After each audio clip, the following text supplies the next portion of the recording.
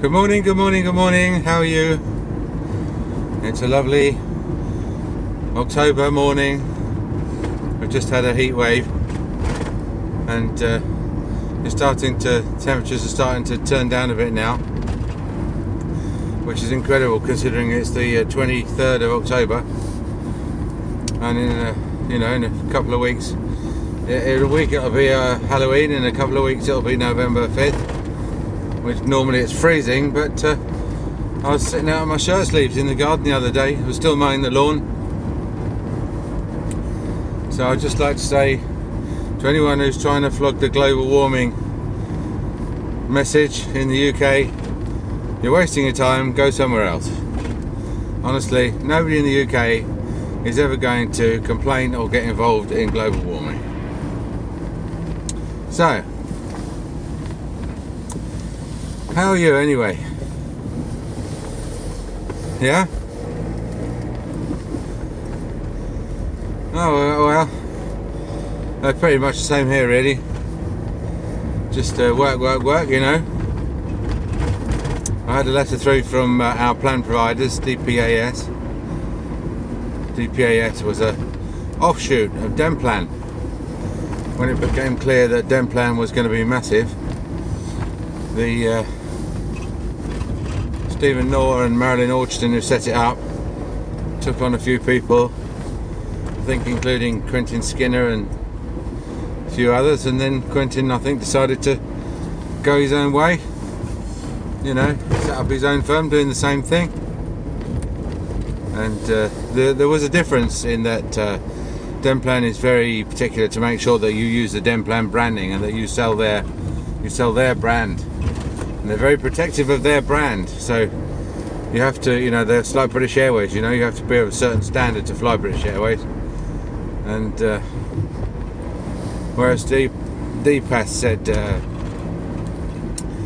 listen guys, you know, we can save you a bit of money if you don't ask us to do a ton of marketing of the DPAS brand. You do just market it under your own brand, like the Oak Tree Dental Practice plan or the Cedar Tree Dental Practice plan.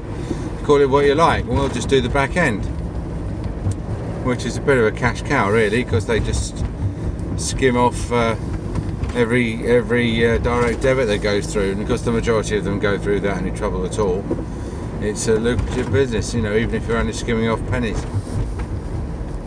And of course they centralised by the insurance centrally. Although they might not do now, that all changed this year. There's some funny thing going on with insurance. Anyway, that wasn't what I was going to talk about. Yes, it was. The DPAS, they've asked us to set our fees for April. They like to get it done early, you know, because they write to all the patients in January, I think, and telling them if the fees are going to go up. So we've got this problem where all our patients on DPAS now are incredibly healthy. And what we do when we sell the DPAS, or when we offer it to a patient who has told us that they need something similar, what we do is we say, well, you get 3 checkups a year, and you can see the hygienist 3 times a year, and most of your treatment's free, you know, with very few exceptions. Your treatment is free, fillings are free, root treatments are free, extractions are free, etc, etc. And some people join because they like the idea of seeing the hygienist 3 times a year. Now that is not, we don't encourage them to join. There are other plans for that. Sainsbury's is our local practice. They do a dental plan which is £100 a year, £99 a year. So less than a third of the cost of our plan. And for that you get, I think it might be 2 checkups a year, 2 scale and polishes, and a 10% discount on your treatment. Now, a 10% discount on your treatment is no bloody use, because they put the treatment up 10% to compensate for the fact that they're going to have to give it to you for 10% off. So you can forget that for a start. But for £100, basically, you're getting 2 checkups, 2 scale and polishes. Now I suppose for £100 as a dentist for 2 checkups, 2 scale and polishes is not a massive deal, especially when it's not being paid at the point of delivery, because if you had to it's a fact of life on these plans that if you're charging somebody £58 for a checkup, which we do, then you cannot do a 2-minute checkup. You cannot just say hello, hi, you, how's the kids? Oh, 1, 2, 3, 4, 5, 6, 7, 8, 5, 4, 0, 1. Everything's fine. Yeah, fine. Cheerio. Come through to the desk and I'll take 58 quid off you. That's what gets the patients going home saying, I can't believe it, I've just paid £58 for a checkup and it couldn't have taken him more than 5 minutes. So you have to do some value-added stuff, yeah? And I'm not saying you have to do some value-added stuff which is just bolted on for the sake of it. I mean, you have to think of new and innovative tests and inspections and checks to bring. So for example, like, you could do a blood pressure check, or you could do I don't know, look at their plaque under a microscope, or you can do what I do, which is just always stain the teeth up with disclosing solution and give away a free bag containing a toothbrush and toothpaste and a mouth mirror and some instructions and a business card, right? So but there's always this thing that, if it's a paid for checkup, you've got to justify your 58 quid. Whereas if it's on a plan, quite often the patient, when they've been in a couple of times, they'll be on their way to work, they will just be popping in as a favour to you, and they know that you're not going to find anything, and therefore they would rather appreciate it if you wouldn't hang about and try and puff it all out and bulk it all out and just say, hi, how are you? Routine checkup, is it? Yeah, everything's looking really, really great. See you in 4 months' time. Because it's every 4 months. And every 4 months comes around very often. You might think, oh, that's a long way away. But in fact, it's a vagary of the human memory that you can't really remember what you were doing 6 months ago, but you can usually remember being in the same place 4 months ago. It's almost like it was yesterday, so that's why we choose 4 months, because first of all the patient feels as though they're at the dentist a lot to justify what they're paying, and secondly, if you tell them something that you want to build on, if you want to build on the knowledge that you've given them, they will still have that knowledge when they come back in 4 months. So if you say, look, I want you to use this brush, or I want you to brush a certain way, then when they come in after 4 months, you can say to them, like, how are you getting on with brushing that certain way, or are you using the brush I told? And they'll remember it. If you at 6 months, that's all gone. At 6 months, there's no use saying, oh, do you remember what we said about your brushing last time? No. So the oral health of someone who comes in every 6 months, now bearing in mind that 6 months is about the most you can ever get an NHS patient in. To get an NHS patient in every 6 months is a miracle. 9 months, a year, 2 years, 5 years is more like the NHS. But at 6 months, the oral health of the patient goes up and down like that, yeah. Whereas with someone who comes in every 4 months, their oral health will sort of go up like that, because every time they're sort of building on what they remember from last time, and it sort of sticks. So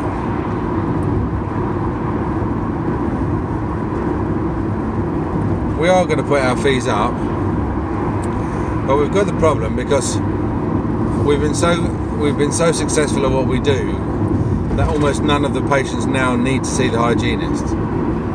And in explaining that, I have to explain what my definition of seeing the hygienist is, right? Because it's like it's our attitude that it is fairly and squarely the patient's own responsibility to brush their own teeth. Now, and that's a bit like saying to a patient, it's fairly and squarely your responsibility to cut your own hair. Okay, that's how that comes across to the patient. They're like, so it's, if I say to them, they say to me, well, can I see the hygienist? And I say, well, you don't need to see the hygienist. And they're like, well, I don't, it doesn't seem to me relevant whether you think I need it. I want it. I'm telling you, I want it. And this difference between wants and needs, you know. The reason why a conflict arises between wants and needs on third-party capitation is because the dentist acts as the underwriter. So the dentist is underwriting the risk. There is no third-party underwriter on DPAS or Denplan. So if you know, the patient's on an insurance, say they go to Tesco's and Tesco's offer dental insurance, and then they come to you and they say, you know, I've got a dental insurance through Tesco's, covers me up to 300 quid, you know, what do I need doing? And you can have a look, and then there's a coincidence of needs there and wants, isn't there? Patient wants to have some work done to justify the expense of the insurance policy. They want to have a healthy mouth, and you want to do some work to earn some money to pay the bills. So you're on the same thing. Funnily enough, it's that coincidence of wants that brings the schemes down, because the third-party insurance schemes always end up as a collusion between the insured party and the treatment provider to provide as much treatment as possible. And we get this all the time. You know, you get patients who come in and say, well, you need 2 crowns. Well, can I have one, and then after the 1st of January, can I have the other one? Why? It's easier to do them together. Well, because I'm maxed out on my claim, what I can claim this year, with 1 crown, but the new year starts on the 1st of January, so then I can put the other crown on next year. And so you get this inflationary spiral where the fees have to increase. The third-party underwriter increases the premium to cover the health, the sort of the collaboration between the provider and the patient, and has to put the premiums up. And then people who aren't playing the system tend to leave because they're not getting good value for money, and so the premiums have to go up even more, so the spiral accelerates and the whole thing collapses.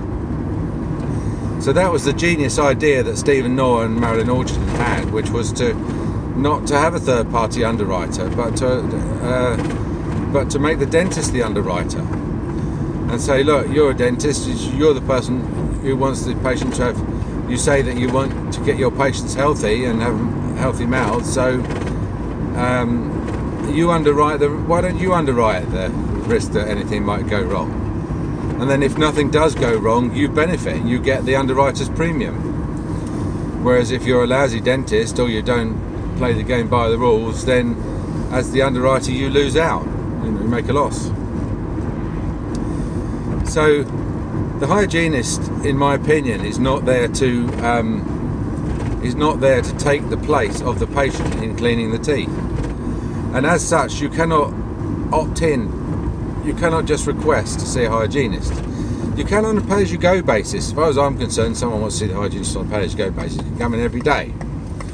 But once you're on a dental plan, of which I am the underwriter, there has to be a reason for you to see the hygienist. And the reason cannot be, I just can't be asked to brush my teeth properly. I'd prefer it if I just came and saw the hygienist once every 2 or 3 months so that she can do it all for me. And this has come as a bit of a shock to patients, you know, some patients anyway.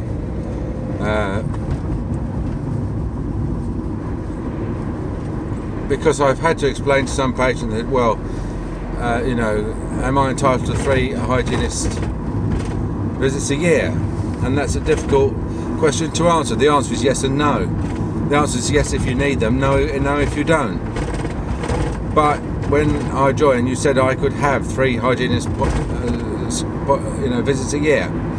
Yes, I said that because for the same reason. The answer is yes, you can have them if you need them, but no, you can't have anything that you don't need.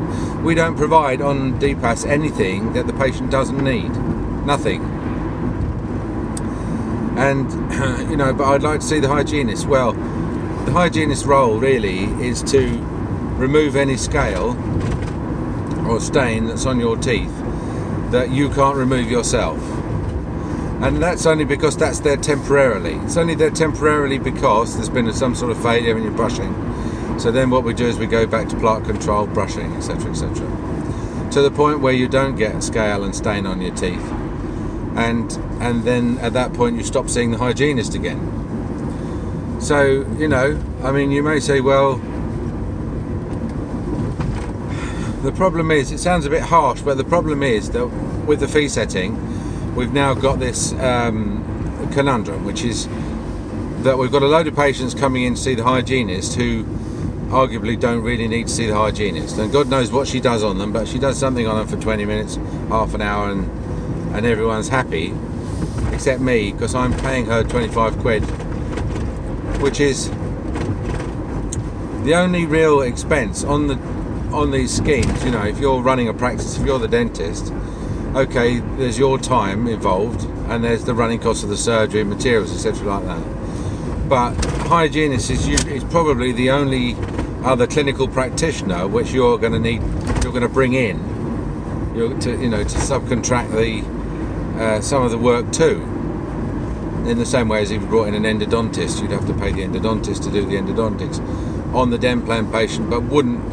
Well, I suppose technically you would be able to charge them because it's a specialist job. But hygiene's not seen as a specialist job, it's just seen as a part and parcel of dentistry. So if we were able to cut down on the number of patients who went to see the hygienist, we could keep our fee increase lower than it would be otherwise. If we continue to pander to these increasingly large bunch of people who don't need to see the hygienist but like to, then the fees are going to be higher, and patients who either don't need to see the hygienist or don't, just for one reason or another, don't come to see the hygienist as much as once every 4 months, these people are going to be at a disadvantage, aren't they, financially? They're going to be subsidising the people who treat the hygienist like a hairdresser. So, I mean, I explained this problem to a patient yesterday who was on Demplan, DPAS, and he said it's a tricky one, because there's a chance that you're going to upset people either way. And we have had patients leave because they thought that they were absolutely cast in iron going to see the hygienist 3 times a year. When they find out that it's at my discretion, based on whether they need it or not, they've left the scheme, and fair enough. The problem there is not that they left, or that the reasons why they left, but the reasons why they joined. Why were they? Why did they not pick up, or why was it not explained to them at the beginning that no treatment which is deemed to be not necessary would be included? Or perhaps they thought that it was necessary and I'd refused it, Anyway, so I think I might have to do a poll of the patients and see what they say, because then at least if I do get some pushback, I'll be able to say, well, that view was in the minority. My inclination is to cut back on the hygienist visits, because I do see a load of people coming in who really don't need. These are people who wouldn't qualify for scale and polish in an NHS practice even before they were. But they would let me put it another way. They would. I'll put any one of my pre-scale and polish patients up against an NHS post-scale and polish patient, and you'd be hard pressed to tell the difference. So anyway, that's what's on my mind. Fee scales and what to do about patients who believe that they're paying into an all-you-can-eat treatment buffet. But that was a problem as well, wasn't it? I mean, these buffets, people They had all-you-eat buffets, and people would fill their plates up and waste a load of food. And then eventually they said, you know, you'd get charged if you left any food behind. You had to only eat what anything you didn't eat, anything you took off the buffet and didn't eat was chargeable. So, well, everyone has the same problem. Right, I'll talk to you tomorrow. Bye.